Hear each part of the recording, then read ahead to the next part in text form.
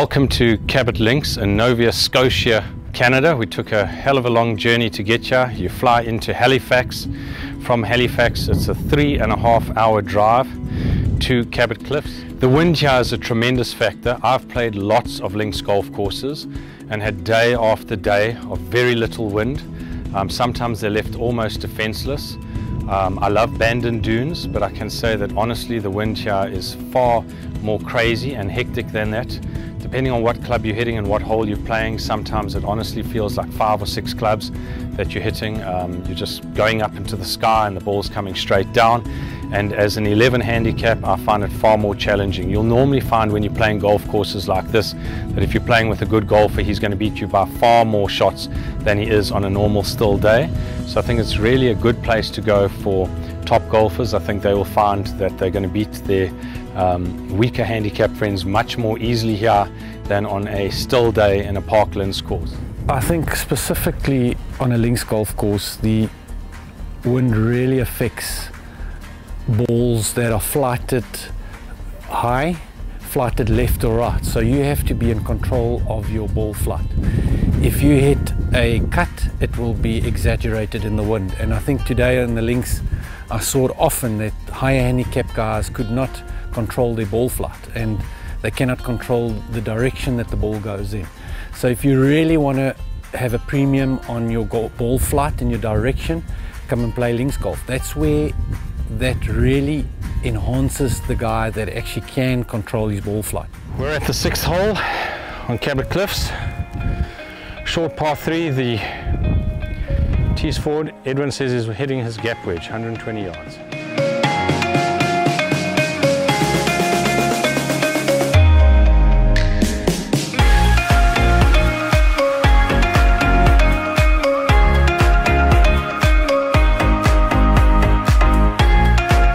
The 7th hole at Cabot Cliffs. Edwin's about to play his 3rd shot into the par 5.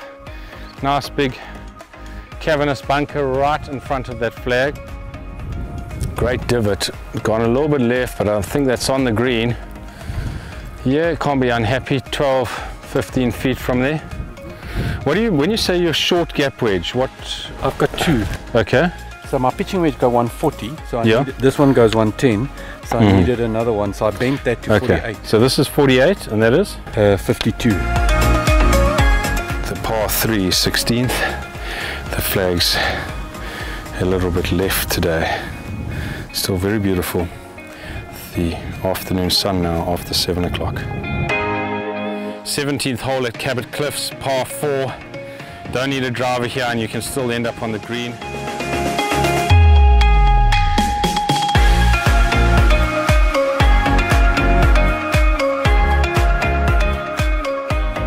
My impression was that the links that we played today was a less manicured course, and I think maybe also some of the holes are not as impressive. I think that's what I picked up on a lot of other golf courses along the seaside, is that the holes that's inland are not impressive.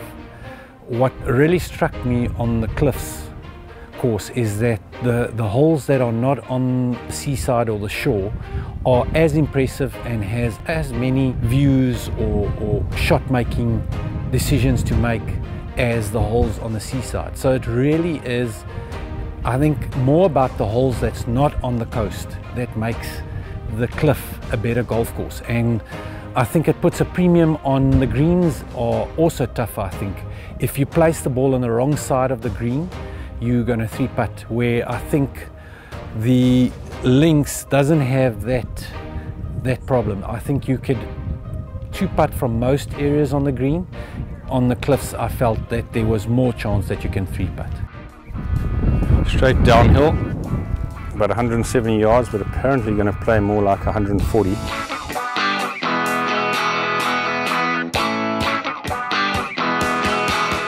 It's a 9-iron and I like it. I've hit it perfectly. Oh, how's that hop? Going towards the flag? No, going towards the flag, eh? This green, the 16th, is way slower than any of the other greens here.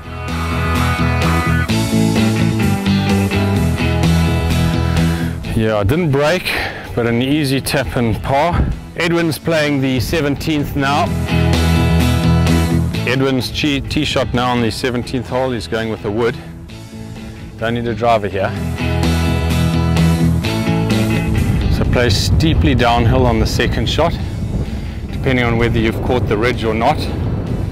I've been rather fortunate for the second day in a row to put my 3-wood on the green. So for me it's definitely a 3-wood, and be putting for eagle from there. I felt like the course was more challenging, premium on drives, and I found that the rough, you could lose your ball at the cliffs. At Bandon Dunes, I felt like the fairways were much wider. I felt that you have a high handicap that can play there and have more fun. I felt the cliffs is narrower, more premium on off the tee. I felt that the greens were more undulating and more sloping at the cliffs, and I felt Bandon Dunes was a fun golf course and a really fun experience, but I felt the cliff was a challenge. In the evening, a lot of the guys sit and watch the 18th at Cabot Cliffs, which I've just managed to birdie to end a much improved day after being beaten up previously, although I don't think the winds were as savage today, tending more towards, say, 3 clubs.